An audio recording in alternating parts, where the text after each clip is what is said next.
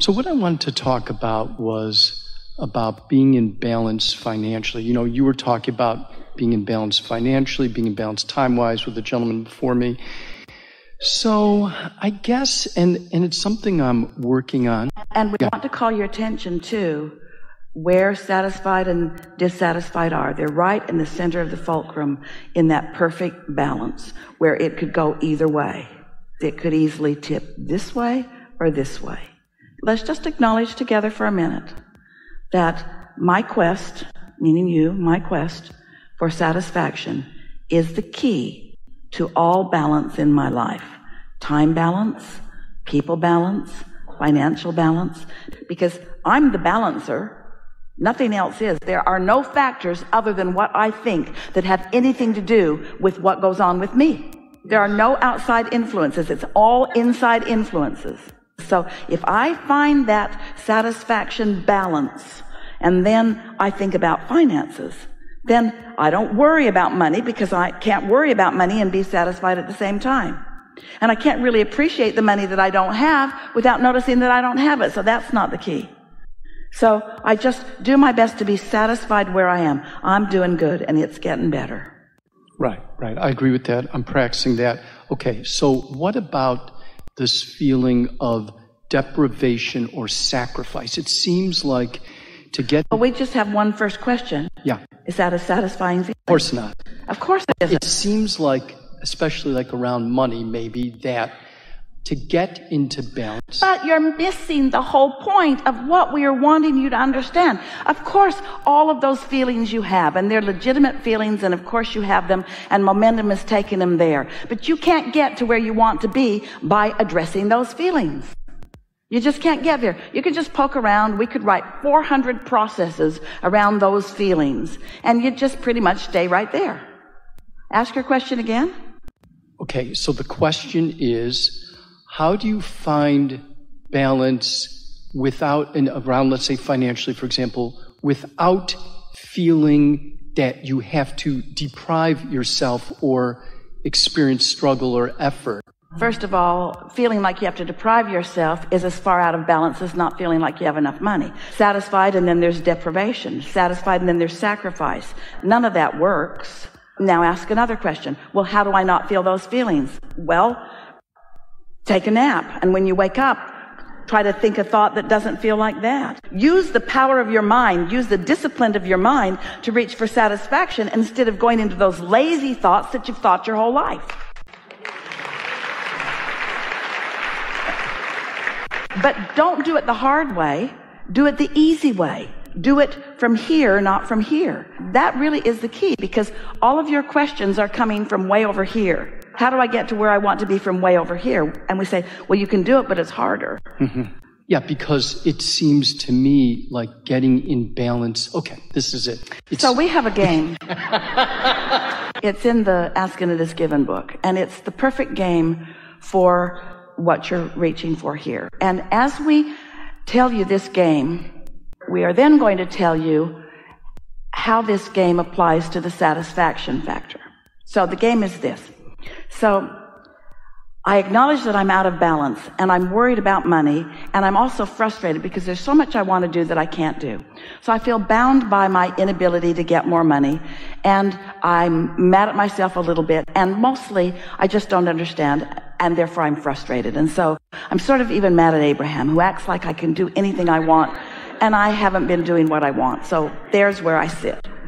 So here's the game. Get a columnar pad, as many columns as you need. Esther started with one that had 24 columns on it. Great big columnar pad. And so we asked Esther and the friend that she was counseling financially at the time, make an assessment of where you stand financially. And so we asked the question, what is the payment that you make that is the biggest every month? And this person said, house payment. So I had them write house payment and wrote what the amount of the payment was. What's next? Car payment. What's next? Insurance payment. What's next? Credit card payment. What's next? Credit card payment. What's next? Credit card payment. What's next? Credit card payment. What's next? Credit card payment. What's next? Credit card payment. What's next? Credit card payment. What's next? Credit card payment. What's next? Utility. What's next? Water. What's next? Telephone. What's next? And so they pretty much filled up 24 columns on the columnar pad. And then we said, write this statement across the top. These are my commitments to the financial world. I've made these commitments, and I intend to do my best to make all of these payments every month, and in some cases do twice as much as I said I would. So we said, write that, and they did. And then we said, what is on the far right column? What's the smallest column? It was a bicycle that they had purchased from Montgomery Ward, and the bicycle payment was $14 a month. So we said, do you think that you could pay all of these? And they said, no, I can't pay them all. We said, can you pay the minimum payments on all of them? They said, no. And we said, which one of these would cause you the least trouble if you didn't pay it? And they said, that credit card and that credit card and that credit card, because they seem to like me to get my balance high. So they'll just charge me extra interest, but no terrible repercussion will come. So he said, all right, we would encourage you to write 2 checks to Montgomery Ward, make 2 bicycle payments. And they said, that seems weird. Why would I do that when I can't do that? And we said, because you can't do that anyway. But you can find $14 over there. So just do it. And when you do it, say to yourself, I did twice as much as I said I would. And then we said, way back then, feel the satisfaction of that. I did twice as much as I said I would. And we said, play this game and watch what happens. So they played the game, and here's what happened. A little more money came. They made a little more payments. But the big thing that happened was, instead of going to the mailbox with trepidation and fear, instead of stacking up the bills and not wanting to open them, within a very short time, it became a game. It became a game of satisfaction.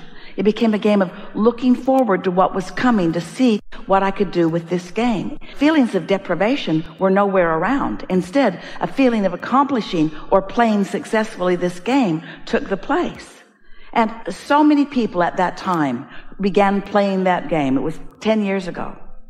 Began playing that game and began receiving the feeling of satisfaction from it. And little did they know that a feeling of satisfaction is the key to opening the door. Because when you feel satisfied because you've done something so silly seeming as making 2 bicycle payments when there were other payments that you were having a hard, who knew that that feeling of satisfaction would then open the door and make you then more receptive, have better timing, be in the right place at the right time. Avenues of financial gain became apparent to them that were not apparent to them before, because in satisfaction they were in the receiving mode, while in dissatisfaction they had that door closed. We're not kidding you. It will seem like magic. It will feel fun to you. You will feel the satisfaction of it, and it will tip the balance of where you are. And it takes so little to tip the balance in order to make a big difference in what happens. When you allow yourself access to the leverage of the energy of the universe that creates worlds, when you just let that door open on your behalf just a little bit, big things happen in your experience. And if you do less than that, if you hold yourself in virtuous dissatisfaction as you face the fact of your financial insecurity, you can't get ahead ever. You just work harder and longer. You say things to us like, the more I make, the more I spend. I just can't get ahead. I just can't get ahead. When you can. You can.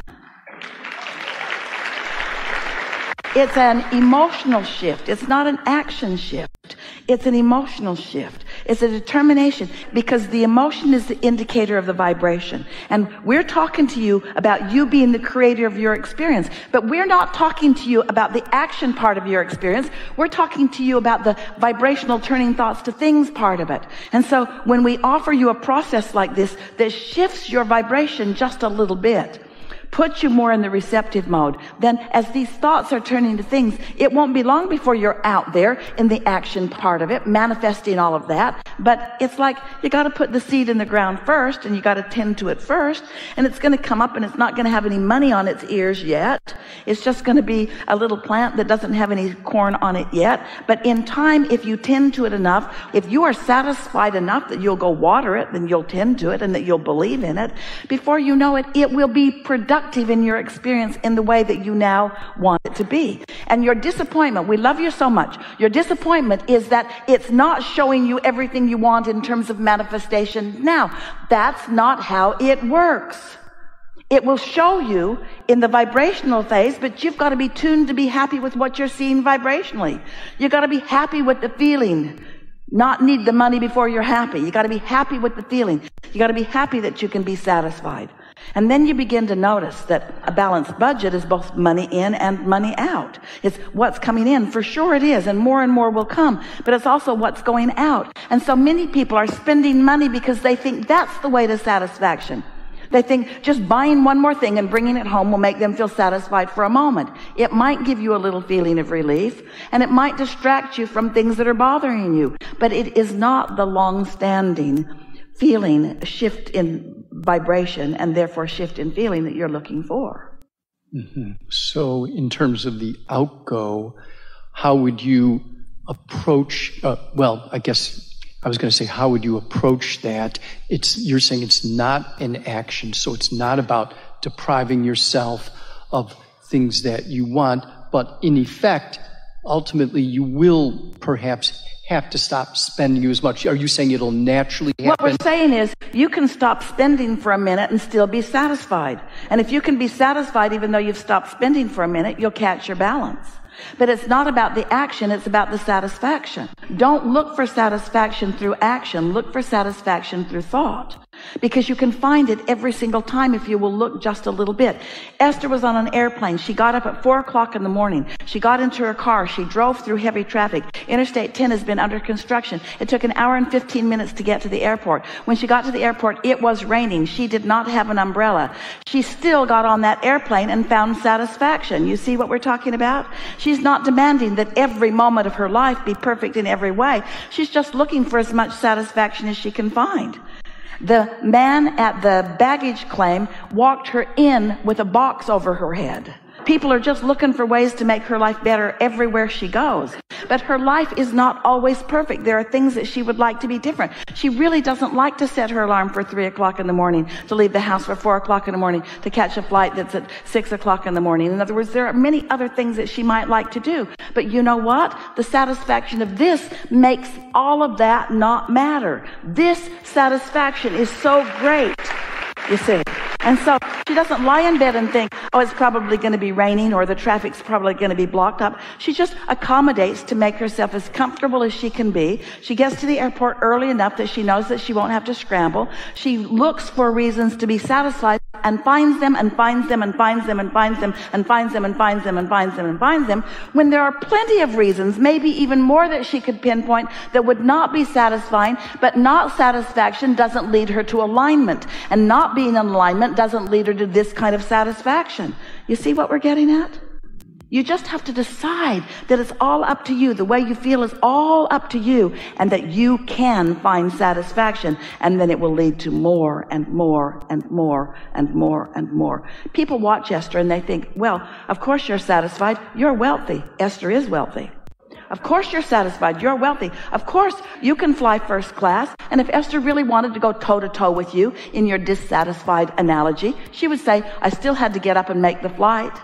I still had to find a way to get to the airport. I'm just not magically appearing at the airport yet. I haven't been that satisfied. But who cares where you are if you're satisfied while you're going? Who cares what you're doing or who you're doing it with if you've mastered the art of satisfaction? Wouldn't you love to not need to make demands of the world that it will never make to you? Wouldn't you just like to be satisfied without needing your government or anybody to be different than it is in order for you to feel well-being?